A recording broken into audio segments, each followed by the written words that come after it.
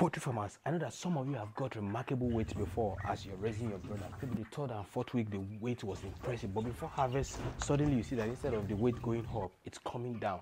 Here are some of the things that you need to watch out for.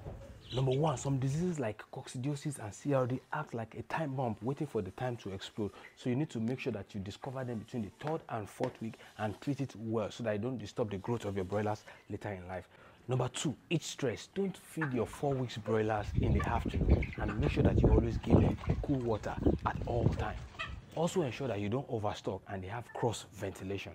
3, sorting. Ensure that you separate the very big ones from the smaller ones so that they give the smaller ones the opportunity to eat well. And this way you'll be able to gain some extra 120 grams per bird or even higher. This is DIY Agric, your #1 animal scientist and your poultry success partner. Follow me for more tips on poultry farming.